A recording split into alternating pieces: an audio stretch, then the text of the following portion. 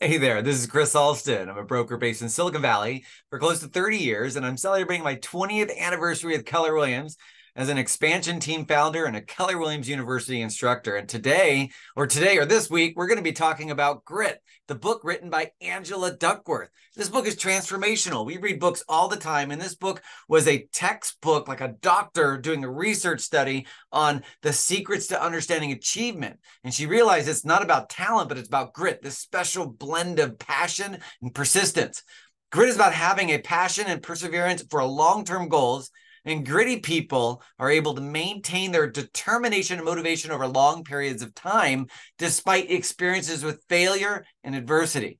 Two quotes from the book. And remember, I'm teaching this on Thursday from 11 to 1. I can't wait to see you guys, or 11 to 2.